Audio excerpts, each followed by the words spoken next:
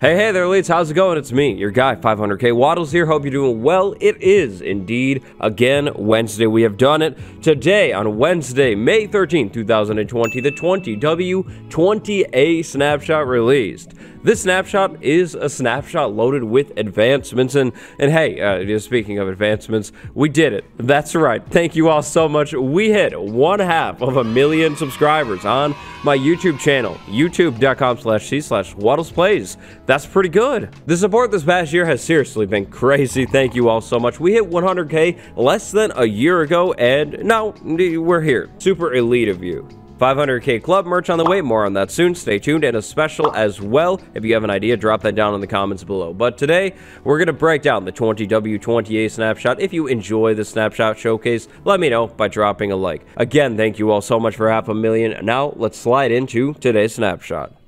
The 20W20A snapshot is actually a pretty small snapshot unless you're into advancements like me. If you're into advancements, this is a pretty big snapshot. In the snapshot, nothing new was added. Well, actually, that's not entirely true. In today's snapshot, there's a brand new clean game mode switcher and lots of new advancements. There have also been some technical changes and, of course, plenty of bug fixes. So, we need to start with this brand new game mode toggle switcher thing. It's clean. It is really nice, and this is going to help me out a lot when making videos. So, when making videos, I switch game modes a lot. Usually, I have to type /game mode, you know, like survival, and then I'm over in survival now, and yeah, that's pretty cool. But as of 20W20A, that has all changed. Hold down F3 on your keyboard and then tap F4 and this beautiful menu pops up. This menu is the brand new game mode switcher, or at least one of the game mode switchers. The commands still do definitely work.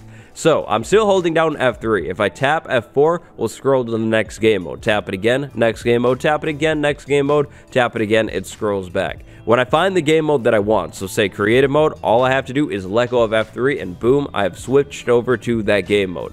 Now, F3 and N previously switched you between creative and spectator mode. Because I'm in creative mode, it's going to switch me between creative and spectator mode currently, but let's say I was in maybe, I don't know, adventure mode. We're in adventure mode now. F3 and N will switch me into spectator mode, and then I press it again. I'm back in adventure mode now, actually. So if you use the F3 and N shortcut to switch between spectator and creative mode, first you're going to need to be in creative mode, then you can switch back and forth between that game mode. The F3 and N shortcut now switches you between spectator mode and whatever other game mode you were previously in. Survival, spectator. Survival, spectator. You get the deal.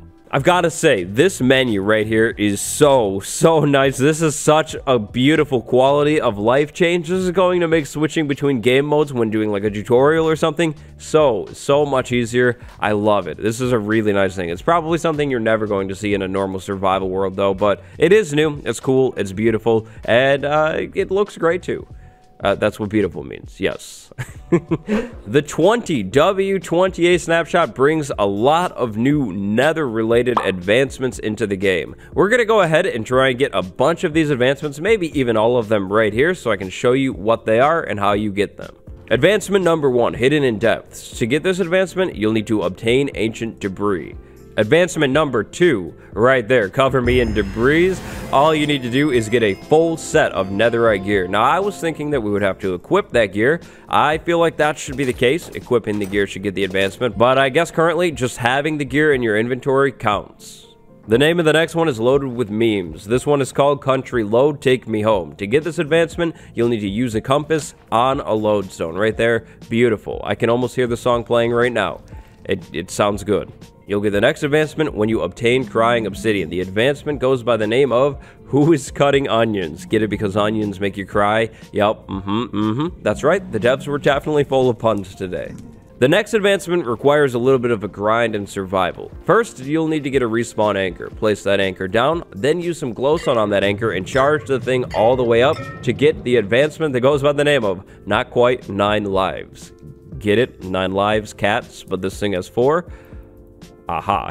To get the This Boat Has Legs advancement, find a strider, put a saddle on that strider, climb on the strider, and then hold a warped fungus on a stick. Now, to be entirely honest, not too sure why I'm not getting this advancement. Maybe we put it away, put it back.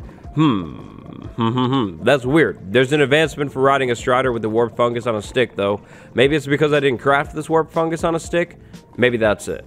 There are actually not one, not two, but 3 Bastion-related advancements added in the snapshot as well. Advancement number 1 should be obtained as soon as you enter a Bastion. There we go. Those were the days. Definitely sounds about right. This Bastion has 100% seen better days. To get the second advancement, you'll have to find a loot chest inside of a Bastion and open it. Once you open it, you get the War Pigs advancement. The advancement is referencing the whole piglins getting mad when you try and take their loot mechanic. And then finally, to get the last advancement, we'll need to find an angry piglin. Hey, look, buddy. Look, you don't like me. But wait, we can calm you down with gold and advancement? Come on. Come on. Advancement? Okay. Alright, well, we should have gotten an advancement called Oh Shiny for distracting a piglin with gold when that piglin is mad at us. Didn't quite work out, though. And then finally, there is an advancement for going to each and every new Nether update biome. The advancement is called Hot Tourist Destinations. This advancement includes 5 Nether biomes. That includes the absolutely amazing Nether Waste biome. There have also been some changes to other advancements that were previously in the game in this snapshot. You'll get the bullseye enchantment when you hit the bullseye or the center of a target block from at least 30 blocks away now. You'll get the serious dedication advancement when you obtain a netherite hoe now instead of a diamond hoe. Obtaining Blackstone now counts for the Stone Age advancement. And then finally, to get the 2x2 advancement, you know, the advancement for breeding everything, you will need to breed Striders as well. Long story short though, the snapshot is all about advancement, something that I think is a good thing. I feel like with such a massive game, Minecraft has so few advancements, so seeing more definitely makes me happy. The 20W20A snapshot also brings some technical changes and bug fixes. I'll go ahead and leave the changelog down in the description below if you'd like to read about those technical changes. But that actually does it for the 20W20A snapshot. This snapshot was a pretty small snapshot. Again, big thanks to all of you for helping me hit 500,000 subscribers. 500,000, that's crazy. Keep your eyes out for that 500k club merch, it's coming soon, and a special as well. But seriously, if you have a special idea, drop that down below. That would help me out a lot. Thank you very much. If you enjoyed today's video, remember to punch like button, subscribe as well. Big shout out to my patrons, Gareth K and Charlie May today. Until tomorrow, stay fresh, elites. Goodbye, everybody.